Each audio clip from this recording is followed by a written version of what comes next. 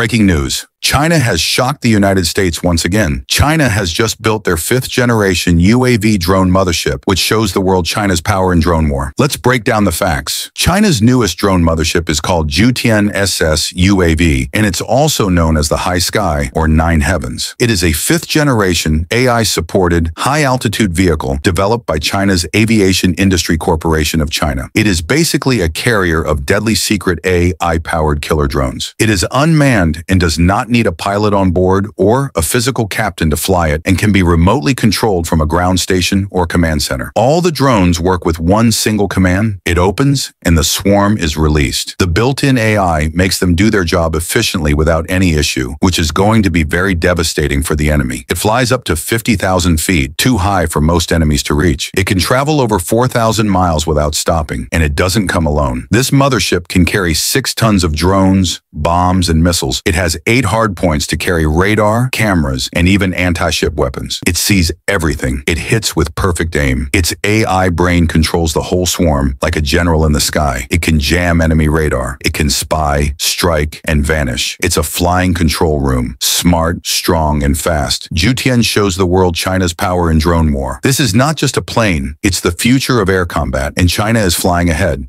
Stay ahead. Stay informed with worldwide news.